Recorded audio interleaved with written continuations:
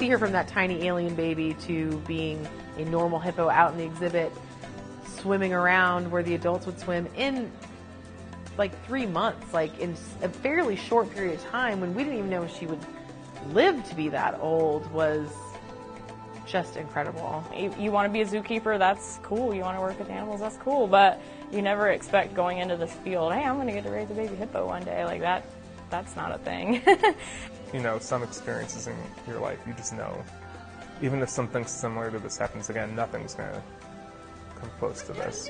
There's a term that I heard, I'm not sure I fully understand it, but someone said that she has stands. And that evidently is a combination of stalkers and fans.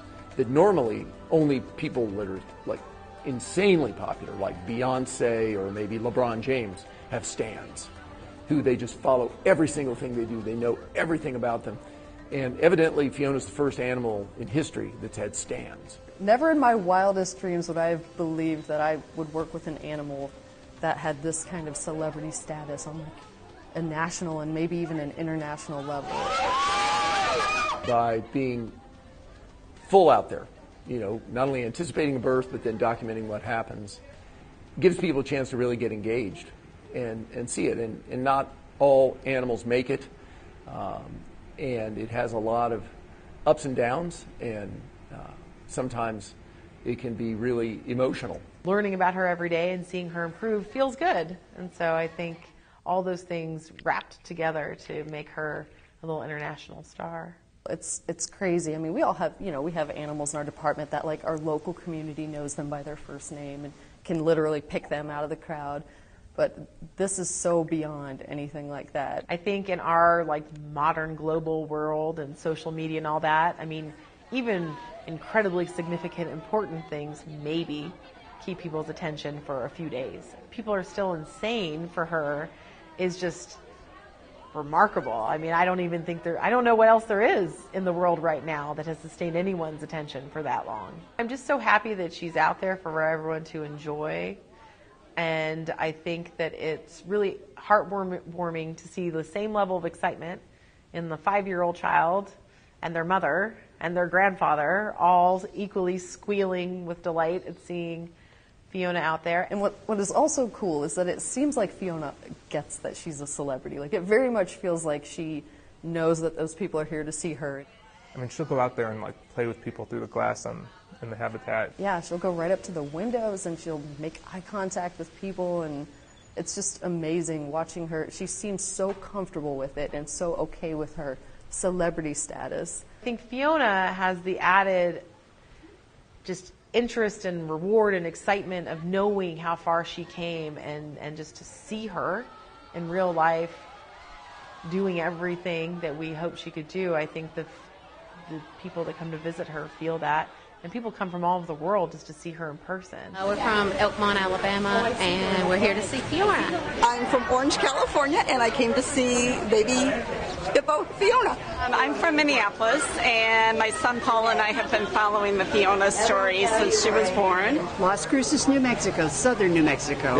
Yeah, to see Fiona. I'm from Odessa, Texas, and I'm here to see Fiona. She is just precious. She's absolutely precious. As soon as I knew we were coming to Cincinnati, I decided we were going to come see the baby hippo. My oldest daughter is an enormous Fiona fan, and so she would send us all the pictures and video, and then I'd get online and look her up. She does inspire people. She really does. I mean, people don't a little bit love her or interested in her. I've watched her since she was born, and I just think she's the cutest little thing, and I wanted to come and see her. Just as cute as she is in person as she is on TV. And this morning she's out playing, and I got great pictures today. I'm very excited. And she is adorable. I mean, worth every mile. She's cuter in person than in her videos. And to really feel a part of something that's hopeful. I've already put it all over Facebook and Twitter. Because she's so cute and chubby. She's as cute as Bug's ear. Everyone's excited. They want to see pictures. I mean, I can't think of an animal as famous as Fiona is anywhere. Absolutely insane. I never in a million years could have guessed that I would get to work with an animal like this, with this kind of pop culture phenomenon thing going on. And she loves being outside, and she loves hanging out with her mom, and she loves her fans, and she's just really good in all ways.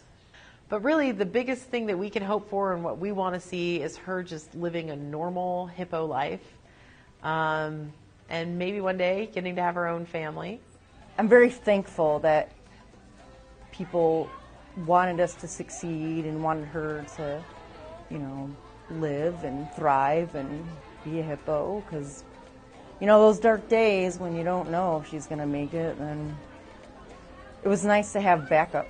Oh my God, so cute! The support from the community has been remarkable all along. So yeah, Fiona beer, Fiona ice cream, Fiona cookies. We like to ingest a lot of Fiona-themed things.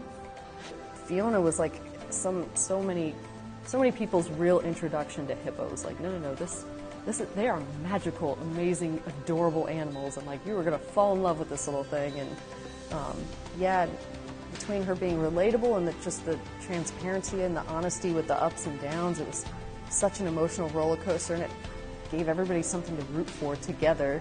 She was very unifying, I think, at a time that it was very easy to be fighting at the dinner table over politics every single night, but Fiona was that one thing that everybody is on the same page and on the same team, and we all agree and we all want what's best for her.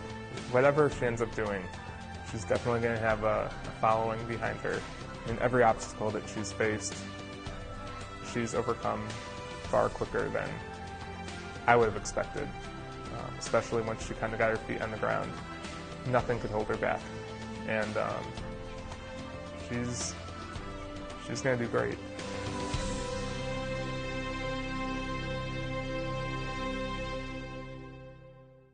All right, so give me some words or a word that describes Fiona. Princess. Fat. Yeah, diva. Jasmine diva. So best part of this whole experience, anybody can take that question. Swimming with Fiona. Yeah, swimming with her was the best part. So why was swimming or being in there was the great moment? It was just fun. It was so fun. It was you're just literally like never going to do that as well. Yeah. Like, I mean, literally, if you end up swimming with a hippo, you are going to be dead. So. And the animals that we work, for the most part, you don't get to go in with. Yeah. So, yeah, like the... I mean, then you don't get to interact that way. And by the time we were at that point, she was kind of over all the health hurdles, and we could kind of relax and just enjoy the experience instead of being terrified of her, getting sick or something going wrong. So a common question that you guys get, I know we get a lot, is what does she feel like? Slimy. Slimy, yeah. Like all the time, slimy. What did somebody say? A wet avocado? Yeah. That was the nicest version. It's like she's like a slimy wet avocado. It'd be like an avocado covered in dog slobber. Other than that, does she seem pretty affectionate? Yeah, she gets really excited when we come in, and she snorts and blows at us and grunts. And she gets really excited when she sees a new person. So. Yeah, she does all of her blowing stuff that all of them are proficient at speaking hippo now. Yeah. What's one memory that probably has made you laugh the hardest? I still think that all of you did, like walking in there and you're sitting in a pool of poop. Mm-hmm. Like you're literally sitting in a giant jacuzzi full of poop, happy as can be. Biggest couldn't think about holding this cute little hippo. Mm-hmm. I love every time she would get in a pool that was too full and it would just overflow gallons and gallons and gallons, and she's like, Yep, I'm big and fat. I displace her. Yeah. It was always funny when she would attack that purple toy and for minutes at a time and just slam it into the wall and chase it. I love Or when she stand runs back from it and just shake her head at it. What are you doing? So the big question,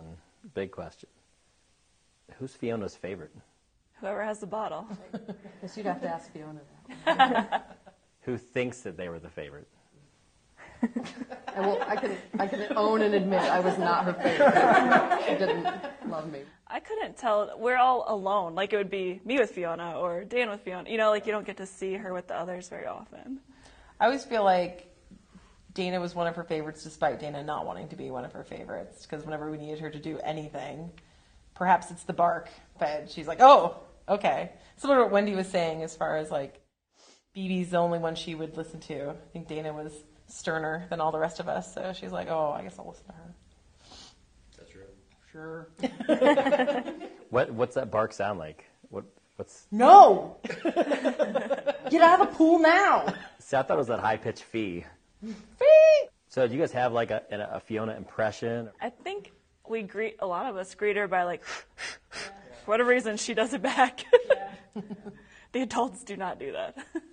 I've heard her answer a contact call like twice, and the whole time she's been alive, and it's really cute and adorable, and I can try to do it. Do it. You always do it when you're talking. She goes like Henry will do his like mer mer mer mer mer, and she'll go woo. It's kind of like a really high pitched, like I don't know. She just has like I don't know. It feels like she's like forcing it, and she's trying for volume, and it's like she's not good at it. Please don't use that. So what's kind of surprised you about this whole experience, this whole Fiona phenomenon? The fact that it's 8 months strong, still, she's still a celebrity, still a phenomenon. Does anything compare to this experience at all? Nope. No, not even a little bit. Have you seen anything that's just so crazy, either a guest wearing something or saying something to you, or a reaction they had to Fiona, anything that you're just like, now I've seen it all? I've been asked if someone can touch me 3 different times. Oh, can I touch you? And then we like, oh, better you than me. No, that'd be a no. I'm going to give it a no. I think the sheer number of people, I mean, like that wear like Fiona fan gear, like everywhere you go, like in the airports or anywhere, it's like I can't get over the fact that it's just everyone is wearing Fiona stuff. I saw one woman who came, and she was kind of sitting in the crowd, and I think it was after her midday bottle, and we were all waiting for her to come back out. And when she finally came walking out, this woman like screamed and started bawling her eyes out, and then immediately got really embarrassed about it and started apologizing to everyone around her. And the crowd was like, no, that's okay, we understand. Does any letter, email, call, interaction with the visitor stand out to you? There's so many families, too, who are like, so many, like we had a preemie that was born, and there's so many similarities between Fiona's story and what we went through, and we know exactly what you're going through, and stay strong and everything. But I think in the early days, in the early weeks, there were so many just like huge letters and envelopes and care packages of just support, and, you know, we're rooting for you, and huge posters being sent that was, you know, grow Fiona grow, and all those kinds of things that was just unheard of. So is anything ever going to top this? No.